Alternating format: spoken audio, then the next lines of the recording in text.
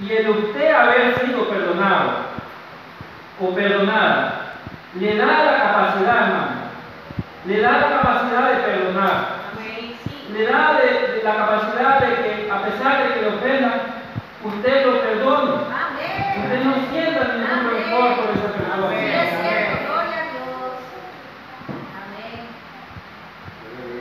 Y veamos en Mateo 22, del 37 al 40.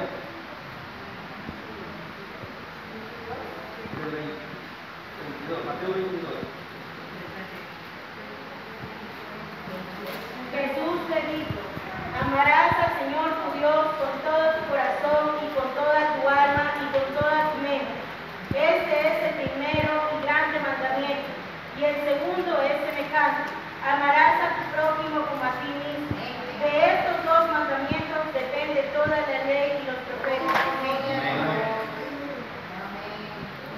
Jesús le dijo: amarás al Señor tu Dios con todo tu corazón y con toda tu alma y con toda tu mente. Este es el primero y grande mandamiento. Y el segundo es semejante: amarás a tu prójimo como a ti mismo. De estos dos mandamientos depende toda. Al amar a Dios con todo el corazón, yo puedo decir que amo a Dios con todo mi corazón, con toda mi mente, mi fuerza, con toda mi alma. Pero si yo aborrezco a mi prójimo, de nada serviría. Estaría tirando abajo esta palabra. Aunque esta palabra nunca se va a caer porque está en lo alto. Pero sería yo, hermano. Dios quiere que si usted ha recibido el perdón, usted ame a su prójimo.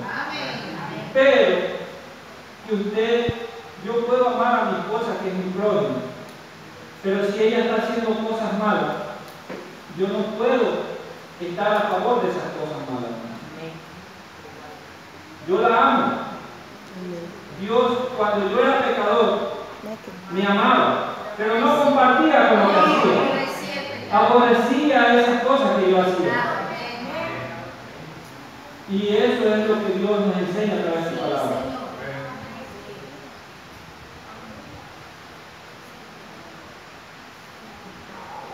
Voy a hacer una representación. Necesito dos hermanos, la hermana Karen y el hermano Luis, por favor.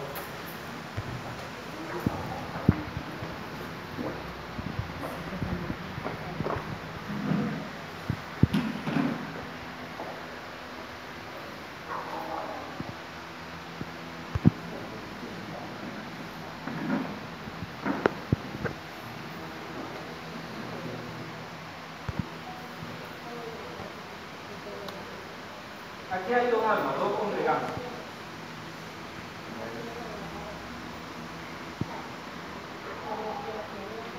El perdón da vida, hermano.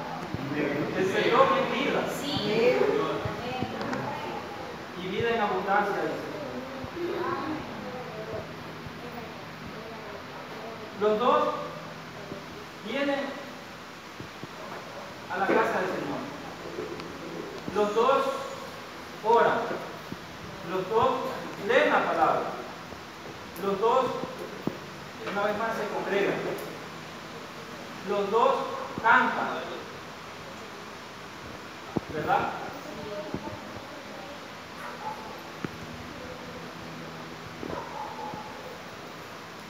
Pero en uno de ellos está el perdón de Dios. La otra alma todavía no lo ha querido aceptar. A pesar de leer su palabra, a pesar de orar, a pesar de venir a congregarse. En los dos de ellos hay oportunidad. Pero una de estas almas ya lo recibió. Una de estas almas está limpio en su corazón. Una de estas almas, a través del perdón, tiene vida, porque se arrepintió de todo corazón. Pero la otra todavía no se ha arrepentido de todo corazón. La otra todavía tiene molestia contra su prójimo. Y su prójimo puede ser su esposa,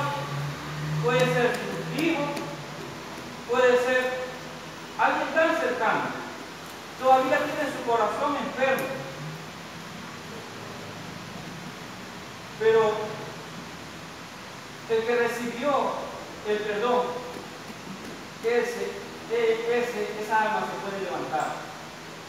Puede glorificar a Dios. Puede alabar a Dios en espíritu y en verdad. Amén. Y la otra alma no lo puede hacer. La otra alma pasa sentada. La otra alma no puede decir amén. La otra alma afuera anda derrotada. ¿Verdad, Señor? La otra alma afuera anda vencida. La otra alma anda afuera, pero anda sin vida. Es verdad. Amén. Los días pasan para esa otra alma como que si fuera algo normal. Es verdad, Señor. Pero la alma que tiene a Cristo afuera anda sonriente. Le sonríe a pesar de las circunstancias que tenga. Amén, amén. En ella se manifiesta el poder del perdón. Amén.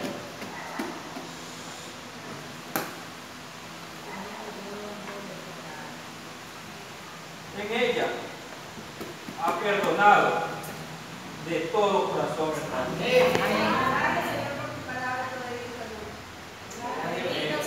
En ella puede amar todavía a su esposo, hermano.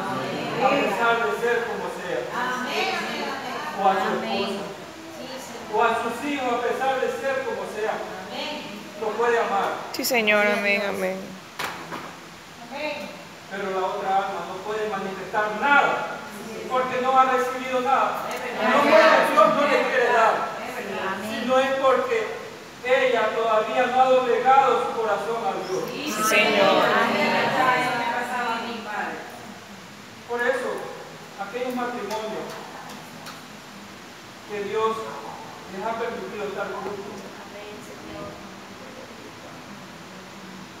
les ha permitido amarse en este tiempo.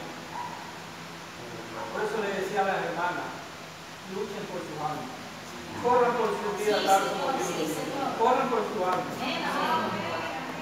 Sea usted el testimonio fiel de Jesucristo, como lo vimos a través del mensaje.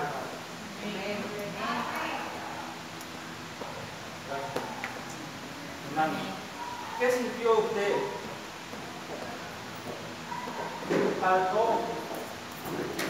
al recibir tanto o al no poder manifestarlo, hermano? Usted que siempre se para, hermano, y yo decirle que usted tiene que quedarse callado.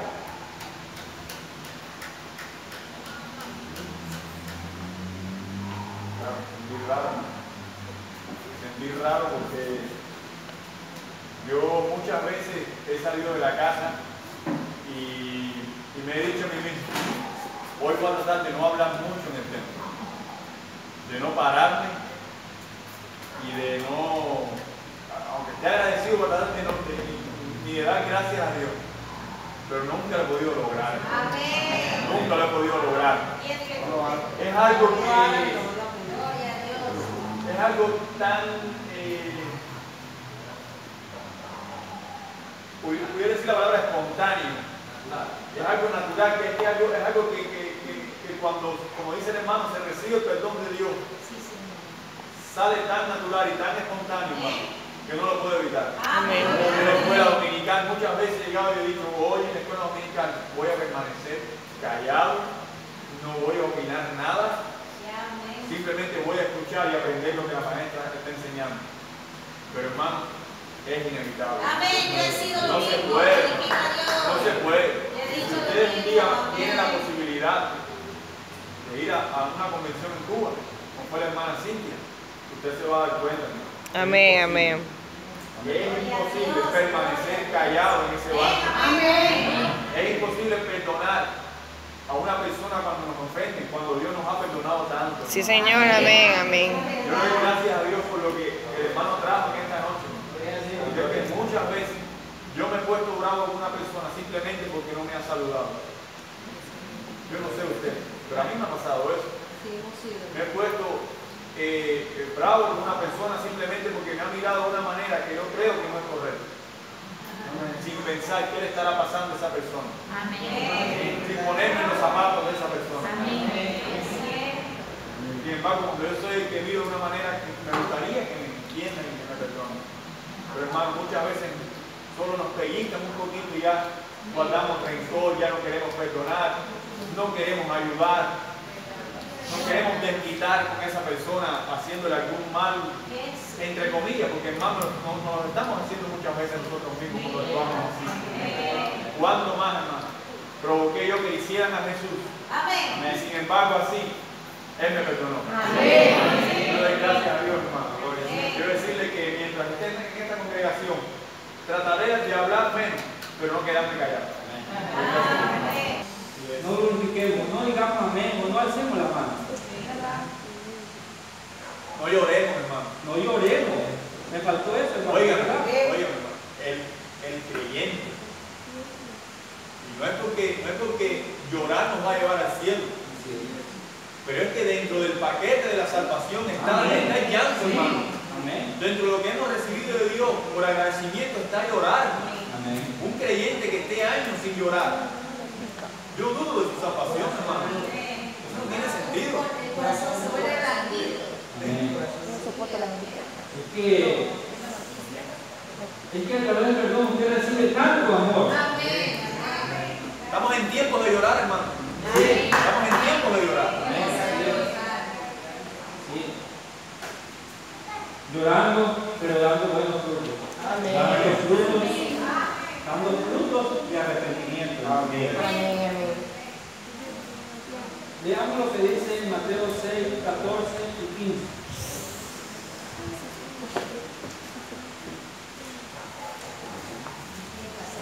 Porque si perdonáis a los hombres sus ofensas, os perdonará también a vosotros vuestro Padre Celestial.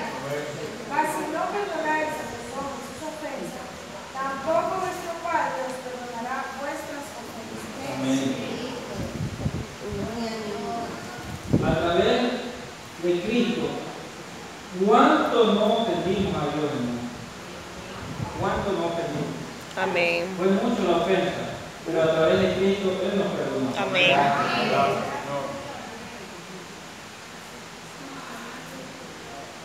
Veamos en Lucas 15, 21.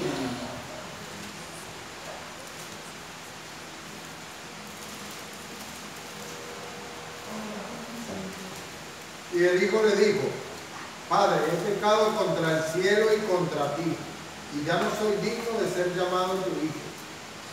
Amén. Aquí vemos al hijo pródigo. Y él reconoció: he pecado contra el cielo y contra ti. Y veamos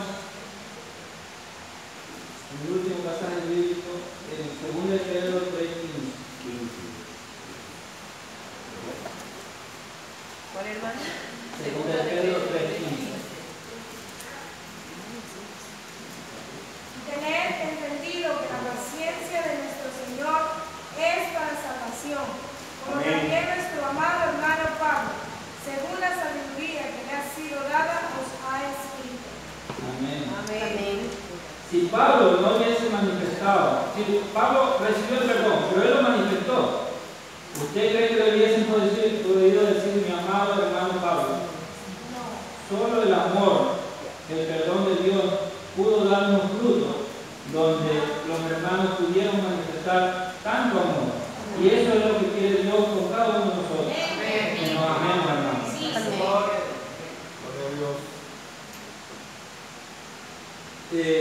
Yo puedo decir, hermano, yo albergaba o guardaba muchas cosas en mi corazón y eran todas malas. Ahora puedo hablar con libertad, la libertad que me dio Cristo. Amén.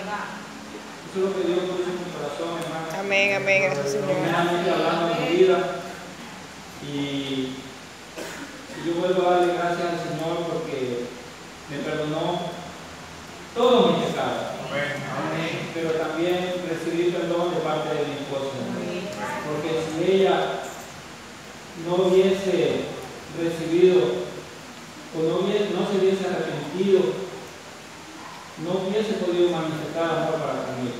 Amén. Yo le doy gracias, amén. Gracias por tu palabra. Gracias, Señor. Hermano, gracias a Dios por un tema supuestamente tan sencillo. Y me da mucho dolor en el corazón. Yo digo como pastor.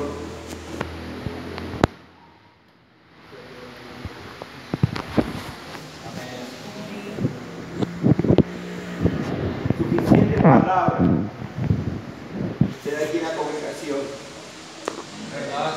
Sí, Señor. Suficiente palabra. Y no sé si alguna alma está aquí en esta noche. Como usted decía, hermano, hablando de los hogares, si Cristo no hubiera permitido que entrara en mi corazón, yo tanto odio que creé en mi esposa, en mis hijos. Le doy gracias a Dios porque el perdón realmente tiene un poder tan grande, hermano. Así como usted manifestaba, hoy día usted puede sentir que su esposa lo ama. Yo le doy gracias a Dios por la esposa que tengo, por mis hijos, y porque Dios me ha dado y me da una calidad de vida y un estilo de vida que solamente Cristo lo puede dar. Amén, amén. Quiero glorificarlo a Dios en esta noche y bendecirlo por la palabra que usted ha traído, hermano. Gloria a Dios. Yo en esta noche también le doy muchas gracias a mi Señor por la palabra. De verdad que no tengo palabras, hermano, como agradecerle a mi Señor. Porque si Dios me hubiese encontrado, que hubiera sido de mi vida una mujer llena de odio, de tanto rencor, por las cosas que yo pasé. Pero algo lo que sí yo pude entender y comprender de parte de mi Señor, que si yo no perdonaba a mi esposo, porque él era mi hermano, y yo tenía que perdonarlo. En esta noche, porque aún teniendo yo 17 años en esta hermosa verdad, quizás tuviera cosas todavía en mi corazón. ¿Verdad? Tuviera cosas en mi corazón, pero y esta noche hubiese sido castigada de parte de mi Señor por su palabra. Pero le doy mucha gloria y honra al Señor porque soy una mujer que me siento tan libre, tan libre, porque en mi corazón no tengo ningún resentimiento para nada, ni con mis hijos, ni con nadie, ni con mi esposo, ni con nadie. Mi corazón está tan limpio y yo le doy muchas gracias a mi Señor por esta hermosa noche, por su palabra, porque su palabra es verdadera. Amén. ¿Cuánto poder tiene el perdón? Sí, Señor. Gloria a ti. Amén. Yo le quiero dar gracias al Señor por este mensaje muy bonito, sencillo como dice el pastor, pero es una gran realidad. De dónde Dios nos ha sacado y dónde Dios ahora nos tiene. Le doy gracias al Señor porque Él también me sacó de muchos enojos, de muchas... tenía en mi corazón amarguras y le doy gracias a Dios porque realmente Él fue en busca de mí para rescatarme. Que yo puedo decir, levantar ahora mis manos y decir, Señor, he escuchado de mí que a lo mejor se alegran de mis desgracias, pero yo puedo decir, Señor, realmente me duele en mi corazón como ser humano, pero puedo decir, Señor,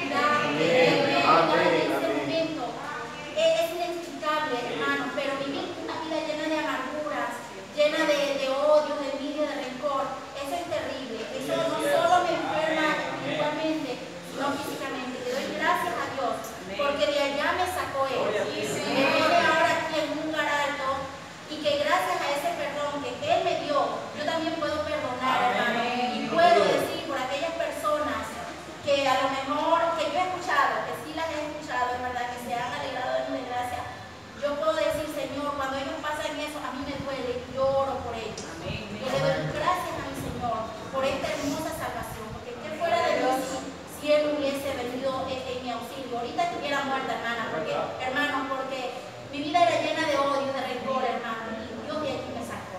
Gloria a Dios. Gracias, Señor, por su palabra. La verdad que el perdón es la máxima expresión del amor de una persona para otra. Y Jesús, cuando a mí me perdonó mis pecados, Él expresó allí todo ese amor. Amén. Tan sublime, tan puro. Gloria a Dios. Y qué hermoso se siente para recibir un perdón y perdonar. Amén. La tranquilidad. Y la expresión más pura fue cuando Dios me perdonó a mí en pecado. Amén. Sucio, malo. Él me perdonó y recibimos la bendición porque a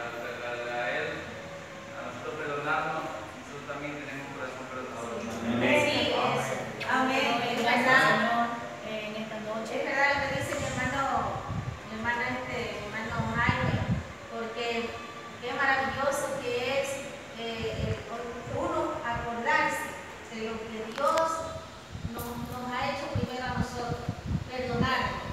Cuando yo sentí el perdón de Dios a tantas cosas que yo había hecho, eso fue lo que me enseñó y lo que también yo sentí en mi corazón por mi propio. Que he recibido y ha habido pruebas, muchas pruebas para ver.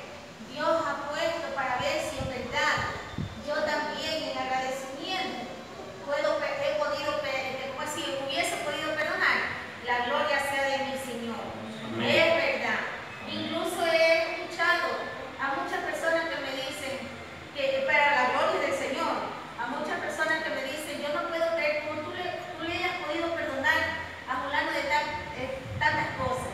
O cómo es posible que tú le hayas perdonado acá eso. O por qué le has perdonado a fulano que ahora está come contigo. ¿Cómo? Yo no sé, dice, pero verdaderamente creo que Dios, su poder es infinito. Y Él ha glorificado a Dios. Y yo le doy tantas glorias a Dios porque es verdad. Yo tengo testimonios de personas que han hecho mucho daño en mi vida, pero yo las he perdonado. Puedo tener en mi corazón, como decía mi hermana Mariana, esa paz. Una paz tan linda que se siente el no tener nada malo en nuestros corazones por nadie. Bendito sea mi Dios.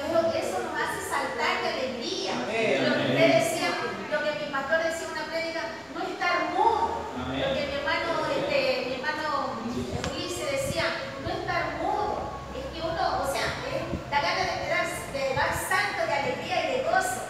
Pero es porque no hay nada malo en nuestro corazón ya. No hay odio, no hay rencor, no hay malicia, no hay nada. Sino esa paz que solamente Dios sabe dar a través del perdón, primero de Él hacia nosotros y luego nosotros hacia los que nos hayan hecho daño. Gloria sea mi Padre. Yo estoy muy contenta y agradecida de su predicación en esta noche, porque yo sé que cada predicación que se da aquí en la iglesia de Dios, cada movimiento de los siervos de Dios, no es por el siervo, es por Dios, que Dios a través de su Santo Espíritu es el que habla a su pueblo. Y yo lo he recibido así desde que comencé en esta verdad maravillosa. Gloria a Dios. Amén. Le doy gracias, Señor. Yo le doy gracias al Señor en esta noche, realmente por esta maravillosa palabra. Realmente hacía recordar a mi mente que yo era una mujer llena de odio, llena de amargura, pero si no hubiera sido por Dios, mi hogar no tuviera al lado el hombre que tengo ahora, que Dios lo ha puesto a mi lado. Realmente, ¿cómo no agradecerle a Dios por tanto amor realmente que tuvo primeramente para mí, haberme enseñado cuando yo llegué aquí, cuando se hablaba del perdón? Me acuerdo, yo no quería perdonar a mi esposo, no lo quería perdonar, todavía tenía mi corazón lleno de amargura, de rencor. Pero pasando el tiempo, me acuerdo cuando estaba en la zona cero que yo llegué, pasando ese tiempo, yo sentí perdonar a mi esposo. Pude sentir en mi corazón cuando le pedí a Dios que cómo no podía perdonarlo si Él primeramente me perdonó. Amén. también que yo era una mujer muy rigorosa a él. Pero ahora, Señor, le puedo decir que soy una mujer muy feliz. Soy muy feliz, hermano. La gloria se la lleva mi Señor. Yo lo que hago es, cuando escucho la palabra, la leo, oro, cada día Dios me ha enseñado a amar más y más a mi esposo. Antes decía, mijo, no sé qué es lo que pasa, pero te estoy amando más. Amén. Estoy amando más, estoy amando a mis hijos. No es porque no lo amaba, pero es un sentimiento diferente que siento. No lo puedo explicar, hermano. Pero yo creo que usted sí lo comprende cuando Dios llena realmente el corazón. Realmente es algo hermoso que yo siento. Es algo muy hermoso, hermano. Se lo digo así, que Dios lo sabe, pero lo estoy diciendo de mi corazón. Es algo hermoso amar a la familia, hermoso amar al prójimo, aún a mi familia, Señor, que a veces en ciertos momentos no están de acuerdo, ven algo que no les gusta de uno, sino comparte, pero Dios me ha enseñado a amarla, a tener misericordia por esas personas, hermano. Y realmente lo que yo siento es algo muy hermoso, hermano. Y yo quiero que Dios siga llenando y llenando y llenando. Quiero más y más de Él. Y para estar siguiendo, quiero ese fuego, quiero ese avivamiento. No sé por qué, hermano, pero lo siento tanto, tanto en mi corazón. Y decirle a mi esposo que está al frente que te amo mucho. Te doy muchas gracias porque me soltaste, me corregiste algo que estaba haciendo. Y yo te doy muchas gracias por preocuparte por mí. Gloria al Señor. Gloria a Dios. Amén. Amén, amén. Hermano, hemos ganado no por nuestros méritos, sino que Cristo nos ha hecho ganar mucho. Vamos adelante. Algunos hermanos han pasado para darle gracias al Señor, para renovar fuerza, en agradecimiento. Pero si usted siente en su corazón que debe aceptar ese perdón, que debe aceptar fuerza, Señor, fuerza de nuestro Dios, hágalo, hermano. Aquí está, pasa adelante, hermano.